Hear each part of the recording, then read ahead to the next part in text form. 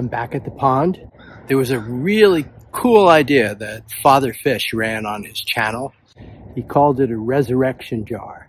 The idea is to get a jar, go to a pond, which we have here in the background, and fill it with old leaves and detritus from the bottom.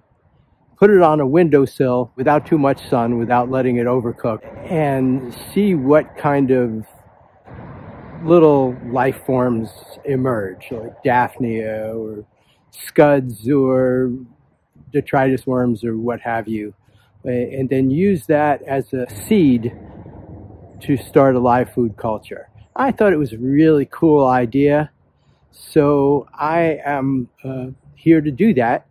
I brought you along with me. I'm Bob, and this is Sonny's Fish Room. When I do something, I like to be prepared. Here's my trusty cooler, and in it are 2 jars, well, more or less old pretzel containers. They're not jars. Something to scoop up the leaves with, and something to scoop up just a little bit of bottom mud or detritus. This is a coral feeder. It's kind of like a turkey baster that you use for feeding corals. This is my local pond. It's not much. It's essentially a stormwater runoff pond. The water comes from the street carrying particulates from tires and car exhausts and settles here for a while, and then goes through that culvert, down through the woods, and into a stream. Lots of birds and wildlife come through here, herons. There's a kingfisher that lives here that I can never photograph because he's too fast. And wood ducks, mallards, all sorts of things that could conceivably bring in micro species from other waterways.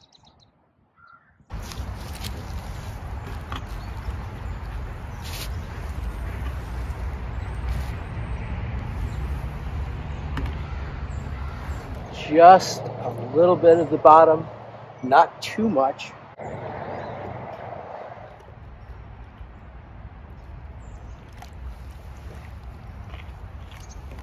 So I have 2 jars, and we will take them home and see if anything develops. I brought the jars in, wrote the date on them, December 6th, 2023. Cover's loose. I want to reduce evaporation loss, but still allow some air to circulate in there. So I will check back in a week or 2, and we'll see if anything develops and if we get anything to put under the macro lens. It took about 2 days before I saw any signs of life. Some specks had formed on the side of one container. I recorded them through my cell phone's clip-on macro lens and saw these worms. It looks like they built a nest out of detritus. I also saw lots of specks moving around inside the containers. It was hard to film through the curved surfaces, so I transferred the contents of one container into a clear plastic box. The flat-sided box was a little easier to film than the curved containers, but not much. I suctioned up some of the specks with a coral feeder, and I put them into petri dishes so I could get them on videotape. I found a worm on the bottom of one dish. I don't know what kind of worm it is. If you know what it is, let me know in the comments. I also found something that looked like a tick or a spider. I googled underwater arachnid and found a page describing water mites. I don't know what species of mite this is, whether it eats plants or is predatory, and whether it might eat baby fish. Again, if you know, leave me a comment. Other specks turned out to be copepods. Wikipedia says they're a group of small crustaceans living in nearly every freshwater and saltwater habitat. They generally have a teardrop-shaped body with large antennae. Most eat bacteria or microscopic plants and animals. Others are parasites and attach themselves to fish. I added a tiny amount of Golden Pearls fry food to the petri dish and set it aside for about 20 minutes. When I checked again, some of the copepods were pink, like the Golden Pearls, so maybe they ate some. If they did, it might be possible to raise a culture on Golden Pearls. The next step would be to test the copepods in a small tank. This is to make sure that the baby fish would eat the copepods and that the copepods wouldn't eat the baby fish. I don't think I'll do that. I've already got several cultures of vinegar eels.